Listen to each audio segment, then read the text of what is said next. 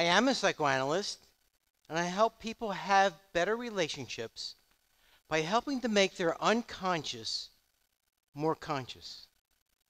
Now, I'm also a forensic psychologist, and I could tell you that the psychopath cannot have good relationships. They don't have the capacity for remorse and empathy. I'm also a research psychologist, and I'll be talking about research that shows that we have little awareness of our own brain's activities.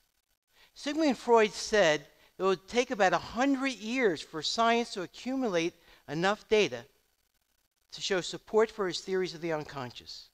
We're here today. He was right. Now I'm going to call on all these experiences to talk to you about something today, and that's the apology. Now, you all know what an apology is.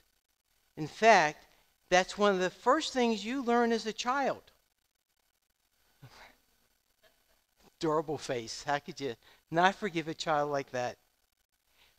As children, we wanted to avoid punishment, get back into our parents' good graces with the magical word sorry. Now, the thing is, most people never got out of that stage. That is, apologizing to get something like forgiveness, as opposed to apologize to give something, to repair. Now, originally, the word apology comes from the Greek to offer a defense for your beliefs or your behaviors, as Socrates did at his trial. That's the trial where he says the unexamined life is not worth living. And when I think about it, it's a good slogan for a psychoanalyst. Now, he's taking his poison. Sometimes a good apology doesn't always work. What I want to do is to show you how apology could be empowered from using it as a defense, as seeking forgiveness, and to use to repair ruptured relationships. That's the paradigm shift. Now, that would make it a very big idea, and believe me, we need it. Because as human animals, we are bad at relationships, and this is partly based on how our brain evolved. I'll tell you a little bit about our brain. 70% of our brain is out of our awareness.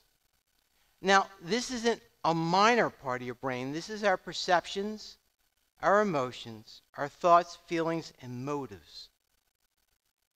The parts that affect our relationships the most, 5%, is in awareness. The rest is running plumbing. Let me tell you something more about the brain. And I have to apologize because the brain is probably one of the most complex things known to science. So these are simplifications. Evolution of the brain starts from the base, moves up and forward to the last part, the Homo sapiens part. A primitive structure of the brain is nicknamed the reptilian part. That gives us our basic drives, such as the sex drive. And as the limbic system develops in evolution, we have the mammalian part, and that gives us the capacity to love. In other words, you may love your turtle, but your turtle cannot love you back. But your dog and cat really do love you. They have that brain structure for love, real love. What we didn't get was a brain structure for lasting intimacy. Now, the parent-infant bond is the strongest bond. The adult-to-adult bond is not a strong bond. Now, this is the quirk of evolution. Swans, on the other hand, have that brain structure. Swans can mate for life. We require emotional maturity to make our relationships last. Now, obviously, that's a problem.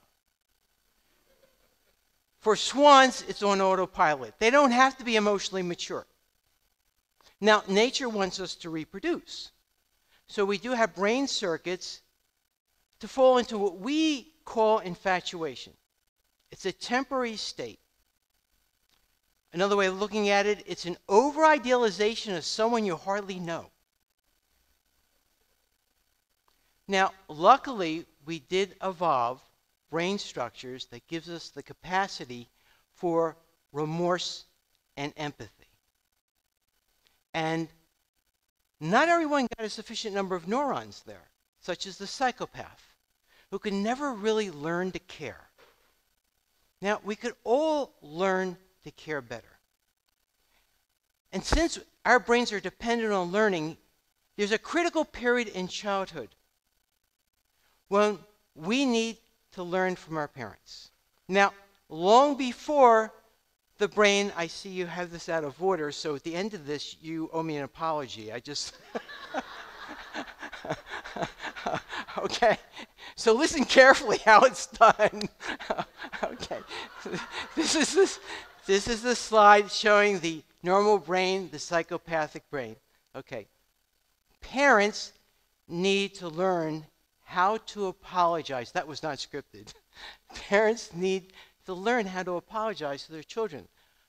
Long before language developed in the brain, we learned by our mentors, our parents. We learn by observation and practice. Small children need to see how it's done. That's why parents who refuse to apologize can't model healthy relationships to their children. So, what do we have?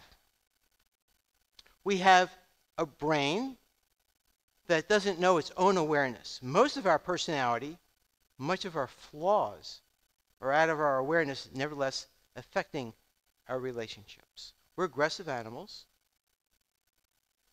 We don't have an instinct for long-term bonding. And we needed our parents to learn about emotional relationships. Well, you know what position that puts us in. It is human to have frequent relationship ruptures. That's part of being a human being. Now, when I was thinking about what kind of talk to give, how am I going to help people outside of long-term psychoanalysis not to have those ruptures? Can't. The least I can do is to help you get better at repairing those ruptures. Now, psychologists study the apology to make it much more effective. And what we found out, it has three main elements. Now, I'm going to teach those three elements using examples from my consulting practice. Identity's changed, of course. If you really want to see great examples of really bad apologies, look at the news. My God. Okay, first element, acknowledgement. Lucy came to me. She was very upset. Her fiancé had broken off the engagement. She said she'd been badly mistreated. She said he insisted on an apology, and I told him I had nothing to apologize for. I said, so what, I was late, and you and your friends missed the show.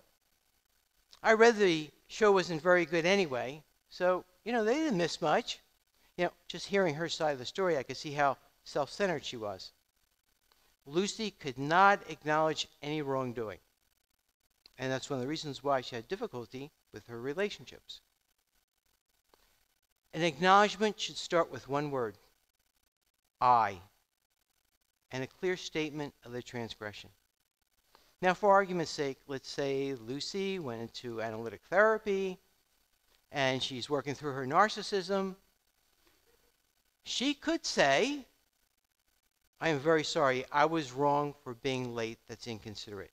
I'm just giving you that one part, the acknowledgement part. There's more. But let me use case examples to talk about each part. The second part, an expression of remorse and empathy. Now, we all know people who use the apology to manipulate other people, such as manipulating them back into the relationship. Jake, who would drink heavily and become emotionally and physically abusive to his wife, Kathy, said to her, I promise it'll never happen again. And he went on to say, I prayed to Jesus, and Jesus forgave me. Do you think you're better than Jesus? She didn't know what to say. I did. I said, Jake, Jesus may forgive you. Kathy does not have to forgive you. You're the one who beats her. And you're still being abusive for making her feel bad for not giving you what you want. Now, Jake doesn't have the capacity for remorse and empathy. Remorse is truly feeling bad for the hurt you caused someone else. Empathy is a deep understanding of another person's feeling frame of reference. Again, for argument's sake, let's say Jake, now Jake is never going to be going for therapy, is not a psychopath. And he does have the capacity for remorse and empathy. He would say something like, Kathy, I love you. I hate the way I've treated you. I don't like myself when I do that. I can imagine how you feel. I remember how it felt when my father did that to me. It was horrible. I'm going to work to be a better person, whether you forgive me or not. That's what it would look like. Restitution. This is the part people often leave out. Lenny came to me and he said, my wife is still angry with me after my affair. I apologize and apologize, and she's still angry with me. I told her it didn't last long and the sex was disappointing. What Lenny didn't understand, he had to negotiate a fair restitution with his wife. He didn't get to set the restitution unilaterally. He didn't get to set that a certain number of apologies or she should be over it by a certain amount of time. He had to negotiate that. Lenny had to work to be more attentive, understanding, rebuilding trust by working to be a better person. Now that's in an intimate relationship. We can see the same model in a business relationship. Rebuilding trust and restitution when there's a service or a product failure. To say, I know you're upset because of this problem. I don't blame you for feeling the way you do. I'm going to work with you to get this right until you're completely satisfied. But that's not enough. I'm going to give you something extra special to show you how much you mean to us as a customer. It's a restitution. Now, apologies should be dose effective. When you're leaving this auditorium today, you bump into somebody, you give them a polite sorry. That's dose effective. If you went through the whole thing of acknowledgement and remorse and empathy and restitution, they might have you arrested. They'll think you're crazy. So that's what I mean by dose appropriate. Now, let me give you an example of a dose appropriate apology for a horrible injustice. Gunther Dennig is a German artist, and he wanted to make memorials to Holocaust victims as a good German. What would a symbolic apology look like? Where would he get such an idea to want to put it away in a museum? He made these stumbling block memorials, cobblestone-sized memorials, put a brass plate over it with the person's name, their birth date, their fate in the Holocaust, and the words lived here, and put them in the sidewalk next to the homes where they lived. So when people walked down the sidewalk, they could see the person's name, their fate, and their homes. Now, where did he get such a brilliant, symbolic apology? There's an old anti-Semitic German expression that when a German would trip over a protruding stone, they would say, there must have been a Jew buried here. That's how he got the idea of this just powerful, symbolic, ongoing apology to the victims of the Holocaust. The protruding stone. And that's well done. Now, just as I talk about the idea of the dose effective apology, there's also timing. We've all experienced a late apology.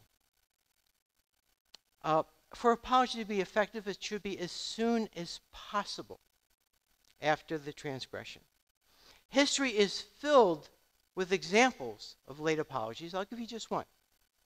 In 1633, Galileo is called before the Inquisition. He's charged with heresy. And under the threat of being tortured to death, he has to take back his theory that the earth goes around the sun. He was given then the sentence of house arrest for the rest of his life. In 1992, the Vatican officially apologizes to Galileo. Too late to do him any good. Now, don't you wait.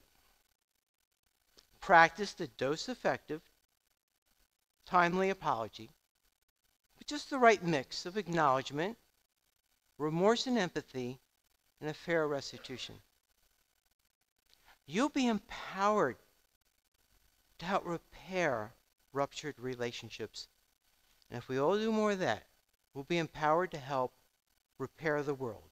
And that would be a giant step. Thank you.